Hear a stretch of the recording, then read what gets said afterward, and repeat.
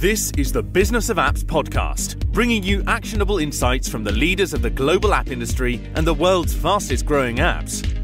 You can find more app news, data and analysis over at businessofapps.com. Welcome to the Business of Apps podcast. On this show, we invite app industry professionals to cover various topics. We promise to do our best to keep it both insightful but brief.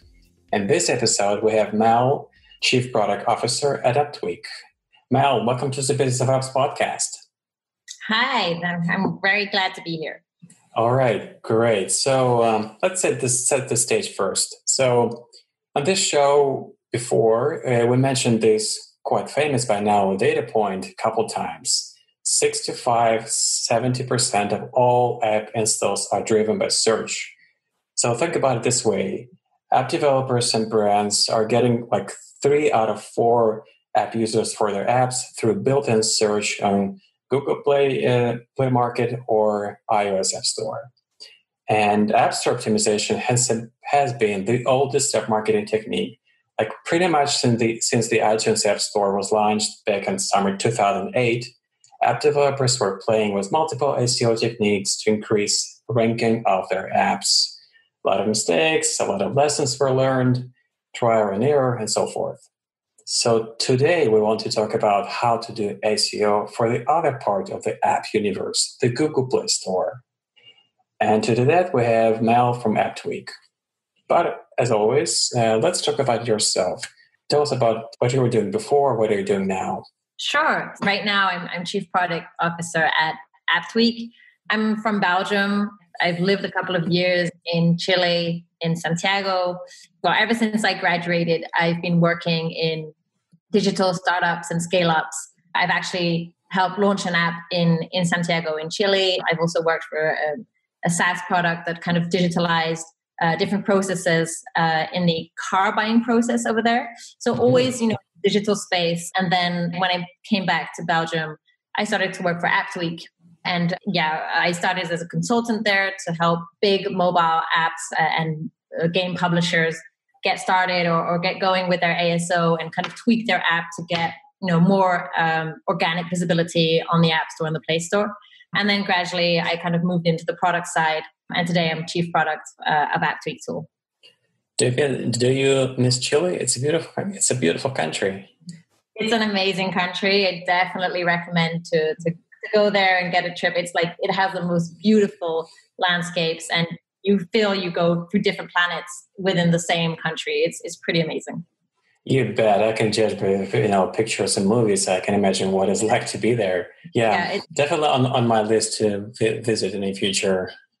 Well, feel free to reach out if you need tips on that. Okay, great deal. Once all this pandemic is over, we can get back to our plans for traveling. Okay, now you mentioned AppTweak. So can you give us a quick intro to what you guys doing at AppTweak? Sure. So AppTweak is an app store optimization tool. So basically, it's a tool that provides data to app publishers, game publishers, on how their mobile app is performing on the App Store and Play Store. So typically, KPIs to see on which keywords they rank, who else is ranking on those words, how they compare to their competitors.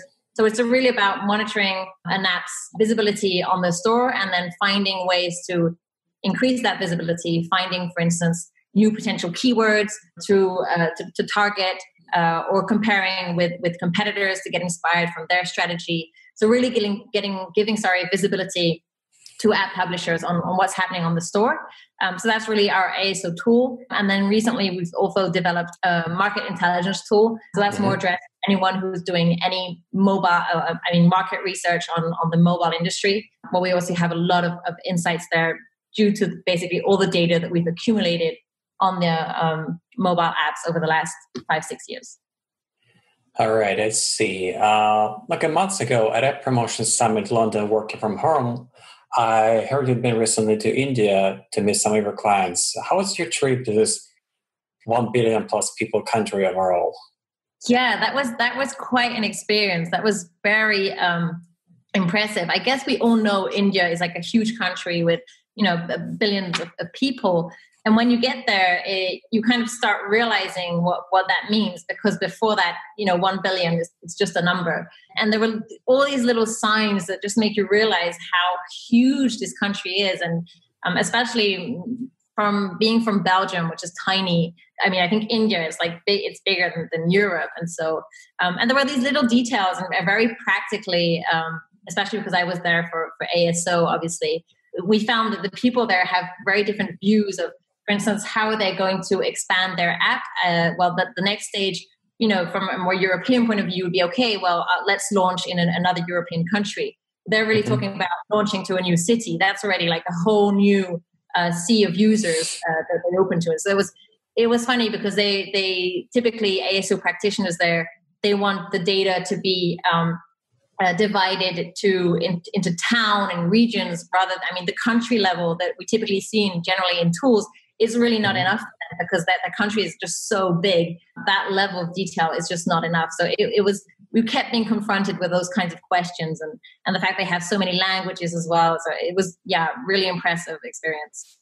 Amazing. So they're thinking on a different scale. It's just incomprehensible idea for us. When you have in a country like several dozens of millions people or less than 10 millions of people, that's just hard to understand why it can be the case.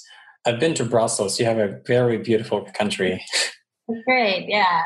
I love Brussels, but I'm not very objective on that, but it's a great city to live in. Yeah, I see. So, okay, now let's get to the major topic.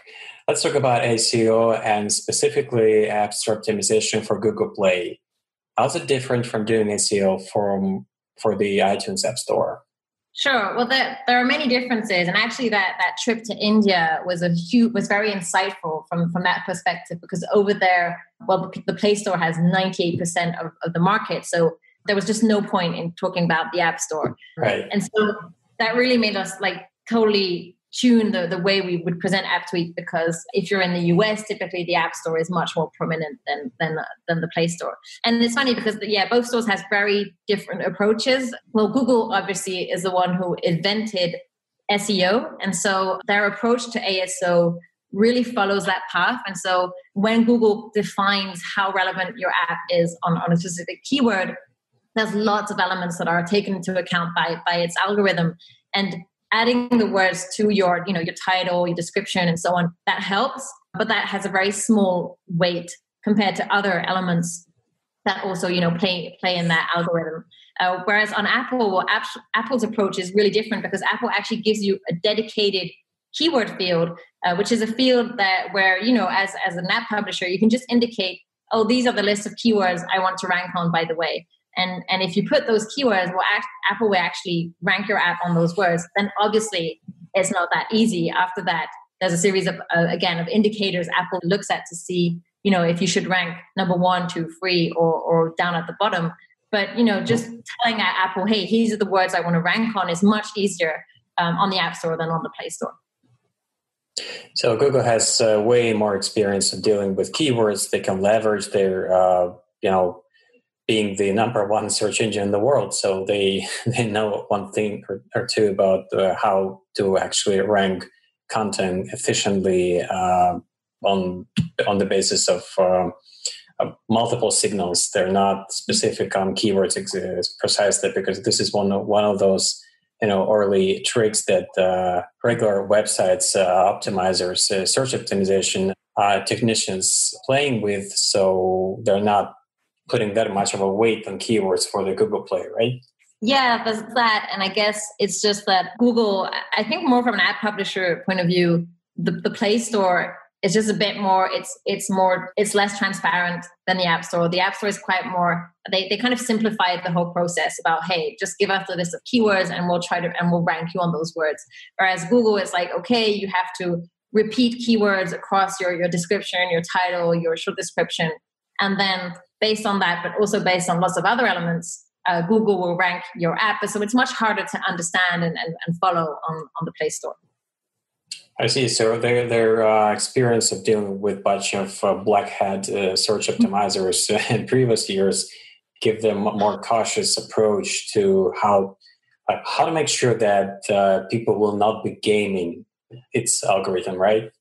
Mm-hmm.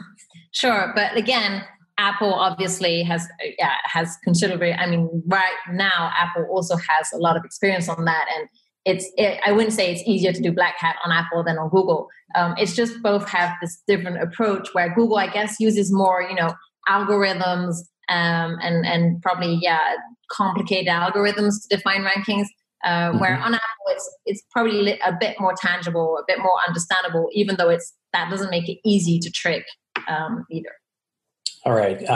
Can you give us a few factors that are the most impactful in terms of Android app high ranking in Google Play Store? What works the best? Sure. So obviously, I guess the first step is what we call keyword density, which is basically repeating the keywords that are most relevant for your app and you want to rank on. Well, if you want to rank on those words, they have to be somewhere in your title, your short description, and your description. And the more you repeat them, the more weight you give to that word. And so the more likely you will rank on that word. Of course, again, because we were talking about black hat, if you start keyword stuffing, typically that's something that Google flags immediately. And so it won't rank you on that keyword if you start stuffing that word all over your description. So you want to make sure that, you repeat words, but you don't do it too much either. So that's, I guess, to get started. But then what actually defines if your app is going to rank number 1 or number 2 and so on, I'd say it's how you convert on that keyword. So, people who are searching for a specific word, if they find your app, they download your app. So that plays a lot of a high role, the conversion, the download velocity. So are you, as an app, are you getting downloads, and are you getting downloads from that particular word?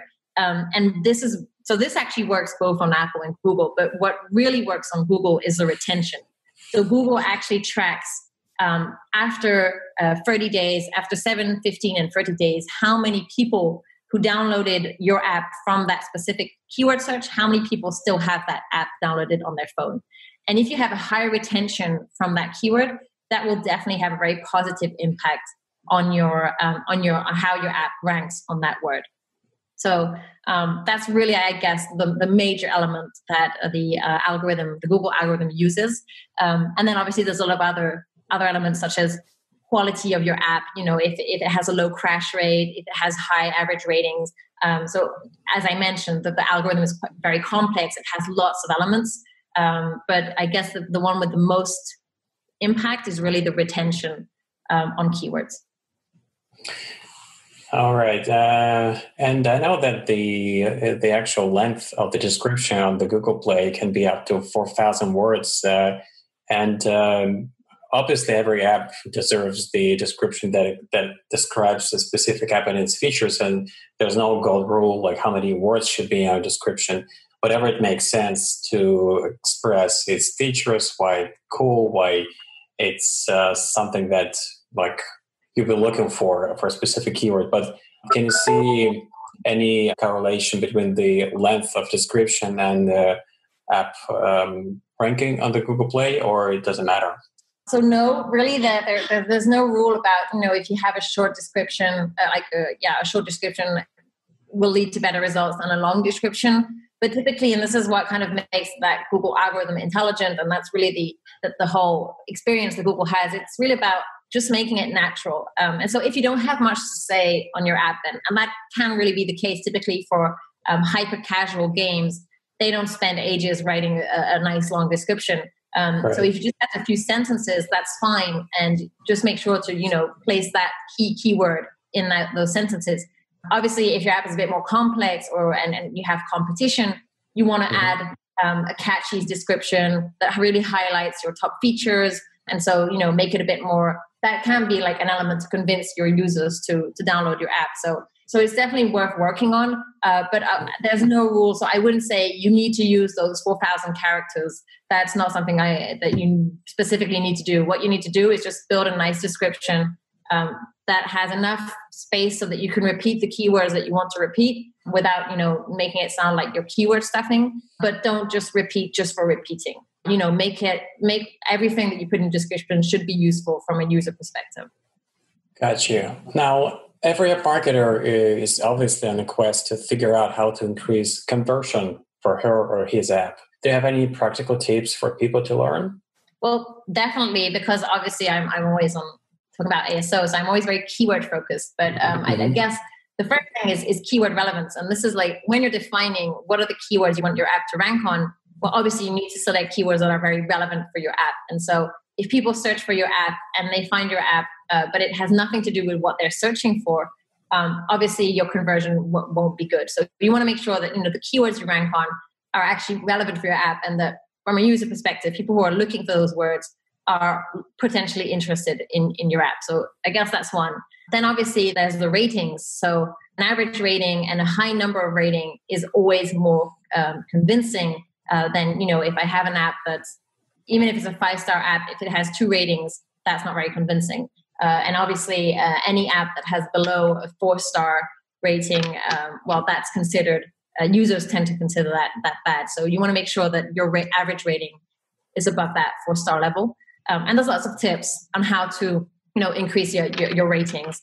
So there's a lot of material there on online. Then there's the visuals. So obviously you want to make sure that your screenshots are appealing, that they stand out, because you have to always remember that users, sometimes they're browsing, that they're doing a keyword search, but then they kind of browse through the results to see, okay, what is the app that I'm going to download? And so you want to make sure that, your screenshots, since that's the most visual element of your app page, that they stand out, that they're appealing, and that also they showcase the most valuable features of your app. So you want to make sure that you put there any element that really differentiates you from other apps, that really convince users that they should download your app and not another one because it has this really cool feature. And so that's really interesting to do A/B testing there to see, okay, what are the screenshots that convert better? So you can A/B test different screenshots, but you can also just A/B test the order of the screenshots. And sometimes just by putting this cool feature in first position rather than in third position, just that can have an impact on your conversion. So that's really important. And then same thing with video. Obviously video now on Google, it also autoplays. So it captivates the user's attention, which can be nice. But again, there's no gold rule here. And we've seen it that with all the experience that we've made with clients, that video does not always increase your conversion. Sometimes it leads to great results. So we've seen like conversion go up 30% once we've added a video. But sometimes there's no difference, or sometimes there's actually the version without video converts better than the one with video, because it's so the video attracts the users, it attracts its attention, but it also, distracts the user. And so now he's looking at video rather than thinking about downloading your app. So you have to be careful with that. And I guess, 2 more tips is be careful about the dark mode, because people tend to forget that there's a dark mode. And so if you're working on screenshots or video, you want to make sure that they look good both on dark mode and light mode. And another little trick is, this again, it really depends on the type of app that you have.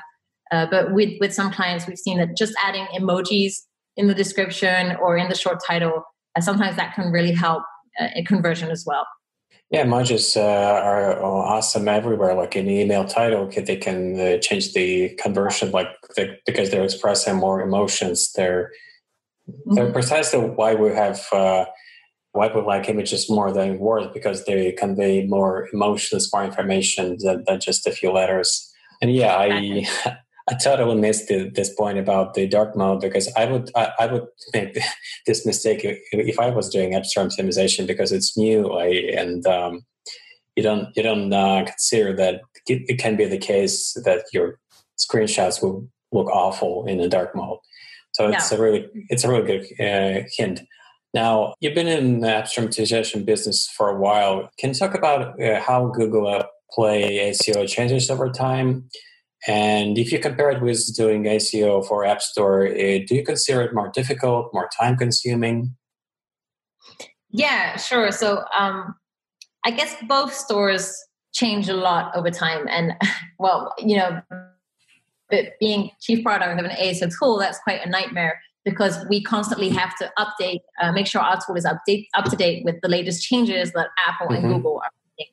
And they very rarely announce those changes. So we kind of just discover them that day. So yeah, it can be very annoying, obviously from my point of view, but again, for publishers, just as annoying because, the ASO rules keep changing and what worked 2 months ago might not work again today. So very time consuming to, keep it up. One good news is that we have seen that over time that the Google Play Store, the changes it's made, at least in terms of layout in the Play Store, tend to really move towards what Apple is doing. And so I guess over the last year, if you would compare the Play Store a year ago and the App Store, and you do that same comparison today, both look much more similar today. So that is like something that's nice because although I'm not saying that, doing AS today, you can do like the same work and then just copy paste it on the App Store and the Play Store. That's not true.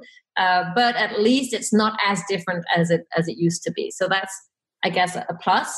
Another thing that's, I think, making it harder for ASO practitioners and app publishers is that both stores are really putting more and more emphasis on the browse and the browsing behavior of users. And so, as you mentioned at the beginning, 65 to 70% of users download apps through a search. Both stores are actually working to reduce that number and making browse just bigger. And so typically on the Play Store, when you think of it, if you open your Android phone and you open your Play Store, the first page you'll land on is a tailored page of featured apps that Google puts in front of you saying, hey, these are all apps that might interest you based on your latest downloads, based on your app usage, based on a series of personal elements. And then also, if you think of it, when you find an app, even through a keyword search, and when you're on the app page of that app, if you scroll to the bottom of the app page, you'll actually see Google again suggest a series of related apps or similar apps or apps you might also like.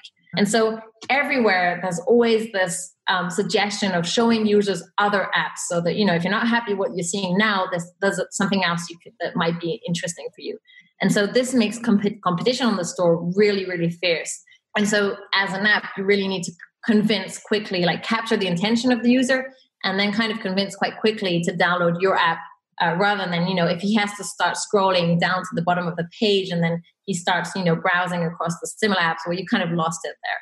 So that's kind of a shame. And actually Apple is really doing the same. They introduced the whole Today tab where it features apps as well. So yeah, really both stores are going towards more like explore traffic. So yeah, and then you were asking which is like, is Google more time consuming than Apple? Yep. It's a hard one because again, it really depends on where you put your focus. I've seen when we typically work with clients in the US, they tend to be 100% focused on Apple. And then they kind of, do something similar on Google, but their focus is really on Apple. Whereas in India, that's totally the other way around. So first of all, where you put your time, I guess, depends where where there's the most value, depending on where you are. But then, I still tend to think that on the Play Store, because that algorithm is a bit more complex and a bit more like less transparent or harder to understand than the app there, and then on the App Store, it can be more frustrating to do ASO on the Play Store because you tend to, you would do a big update where you change the keywords you put in your title, your short description, and the results on the Play Store are always much slower to show. We typically recommend users to wait up to 6 to 8 weeks before they actually, to fully measure the impact of a change they've made on the Play Store. Whereas actually on the App Store, after 2 or 3 weeks, you can already have an idea of the impact of the change that you've made. So yeah, it's a bit more, you need to be a bit more patient on the Play Store. Well, I can only add on top of what you've said, and people are complaining we have only 2 app stores. Imagine if we had 20, 25 app stores. That would be a nightmare to follow all those changes. But and there are more. There's not just the app on the Play Store. But yeah, those are probably the main ones. But in China, they have their own stores. Yeah, there are the smaller ones in China where Google Play is forbidden. So yeah. All Android apps are available only through the third-party local app stores in China.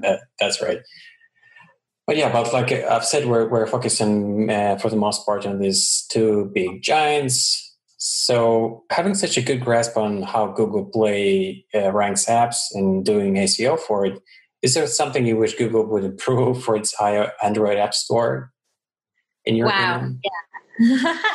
There's so many things. But I guess, my answer more than, on the Android Play Store, it's more like things that I like to see in the Google console, whereas, once you have an app and you get all this data from your app, there's a lot of data that's missing that Google doesn't provide. And this can be just really frustrating. And on the one side, it's quite ironic because that's actually why ASO tools like AppTweak exist, is to kind of compensate the fact that the Play Store and the App Store aren't sharing this information. And so typically, one goal data that I think both stores should have is to communicate on the number of searches that are performed on a specific keyword on a daily basis and by country. For instance, when you're doing SEO, you would look at the Google trends of a keyword. Mm-hmm.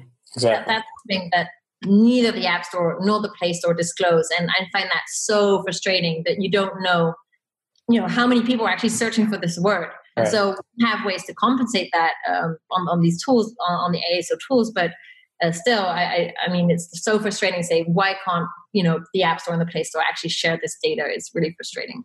Another one typically is Google. And this was actually quite big when they announced it. They now share the number of downloads that your app is making on specific keywords, which is great. This is like, I'd say this is gold data when you're doing ASO. But then there was one glitch, is that actually that data is shared worldwide. So as an app, I know that my app has been downloaded this many times from a specific keyword across the world. And again, it's kind of like we were talking about India. It's like, okay, that's cool, but I want this to be break down by countries so that I can really adapt my strategy per country. I mean, exactly. Knowing that, this many people downloaded my app from this keyword worldwide, that's not very helpful. And so, again, it's like, okay, it was a great step forward, but, kind of disappointing because when they announced it, I remember we were so excited about this new KPI. And then, once you start using it, you're like, okay, actually, it's not that actionable because of that, because it's not by country. So quite frustrating there as well. Yeah, I hear you. It is quite frustrating. Market is huge. You have to know this number country by country. Otherwise, it's not really helpful. That's for sure. Okay, now at this point of the show, I have a few quick fun questions to you. And the first one will be this. Are you iOS or Android person? It's so I'm an iOS person. I have an iPhone, I have a Mac, but I'm getting more and more frustrated with the whole, Apple strategy of, once you have an iPhone, well, 2 years later, it's already outdated. So yeah, my boyfriend has an Android and I'm kind of like being more and more tempted to switch to the other side. But for now, I'm on iOS. I see. So the future will tell. Yeah. Can you remember your first mobile phone? Yeah, it was, all I remember, it was a Siemens. It was blue and it had a color screen. So, and at that time, that was like so modern. Like I had this cool phone which actually had a colored screen. So yeah, it was a Siemens. All my friends had a Nokia. Yeah, I see. I don't think I can remember the time when Siemens was in the business of doing smartphones. It feels like ages ago. Yeah, it's crazy. It's crazy. Well, what is your favorite app now and why? I'd say my favorite app is basically it's WhatsApp, just because that's by far the app I use the most. And especially in these times, it's actually really helped to keep contact with friends, call friends, and just stay in contact even though we're all closed down in our homes. So yeah, not a very original answer, but yeah, I guess WhatsApp by far is my favorite app. Okay. Now, what new app technologies are you most excited about? What things are you waiting for to be actually implemented in apps that right now you can see on the horizon, but they're not being, ready for their prime time? They're still out there. Well, actually, one thing that's already pretty advanced everywhere, but not in Belgium, is everything that's linked to mobile payments. So I'm really waiting for this guy. I mean, in the UK, everyone just pays with Apple Pay, and I don't know why in Belgium that's not something that we do. And even a couple of days ago, I never have cash on me, and when people say, "Oh, you have to pay like cash," I always find it so annoying. So I guess that's one thing. But more, in general, like future technology. I don't know, I believe a lot in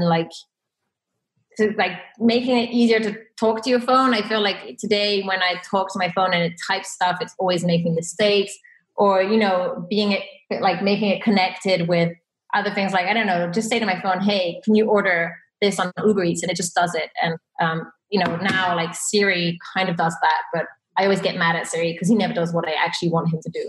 And so, I guess, going a bit better, more in that direction. Or I don't know, it could be connected to my house. And, when I'm going home, I say, hey, can you put the temperature on that degree so that when I'm home, it's already there. I guess things like that, like more about, just saying stuff to your phone and then it just does the job for you. I see. Yeah, definitely. Siri has a character. And even though progressively she becomes sound better and better at, right now, I don't think I can kind of distinguish the automatically generated voice from a real one, but still you can easily confuse her. Just I don't know. It's frustrating that it's moving that slow.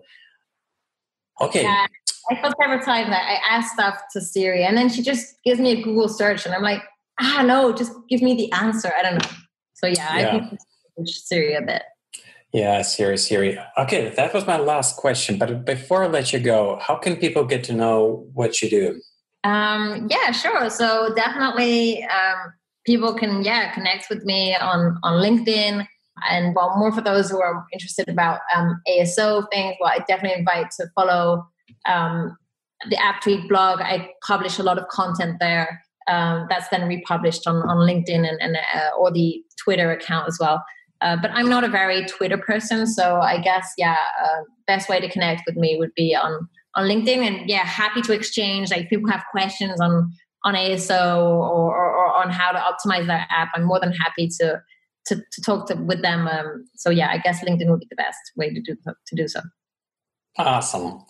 Thanks a lot for your time and coming on our podcast, Mal. Thank you. Thank you, Art. Thank you for having me. Bye-bye. Bye. And that was Mal, Chief Product Officer at AppTweak. To listen to more episodes, subscribe to our podcast on iTunes, Spotify, and Stitcher. Just search for Business of Apps and you will find us easily. Once you subscribe, you'll be able to get new episodes on your smartphone, tablet, or computer as soon as we release them. And please don't forget to leave us a review and comment. It is highly appreciated. And all episodes will also be available on businessofapps.com. See you next week. Bye. This is the Business of Apps podcast, bringing you actionable insights from the leaders of the global app industry and the world's fastest growing apps. You can find more app news, data and analysis over at businessofapps.com. Thank you for listening to the Business of Apps podcast. For more, head on over to businessofapps.com.